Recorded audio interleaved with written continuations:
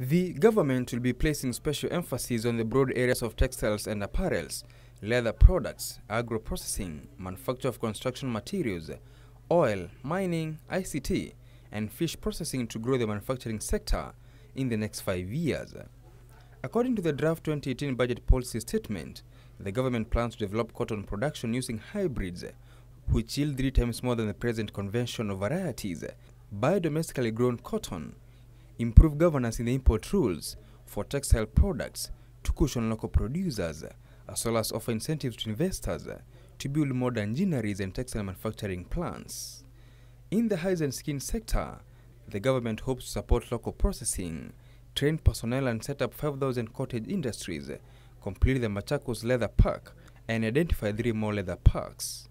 To cushion local manufacturers, the state will review import rules for finished leather products with the aim of creating wider market access.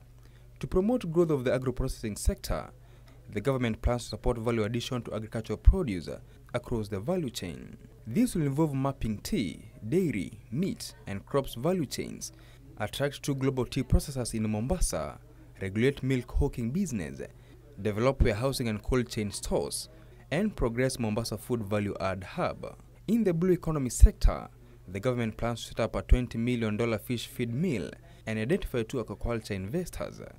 The state further plans to enhance establishment of phone, laptop, and TV assembly plants, as well as 5 business process outsourcing players to create 10,000 jobs. Right now, the focus is on the big 4 items. Even the budget for the next financial year, you find that these 4 items are like the planks for the budget, and all these other sectors are acting as supports, enablers to realization of the big 4 agenda items. So you're likely to see the 4 items taking a significant portion of the entire budget rather than even the economic development spending. But nevertheless, the ongoing projects that were still there, the roads, the railway lines that were still there as at the current financial year, we'll still see that it will still be continued in the next financial year. According to the draft budget policy statement, the government hopes to raise the contribution of manufacturing sector to GDP from the current 9.2% to 15% by 2022 by adding $2 to $3 billion to the GDP, and in the process increase manufacturing sector jobs by more than 800,000. Nicholas Ndwati, News Hour Business.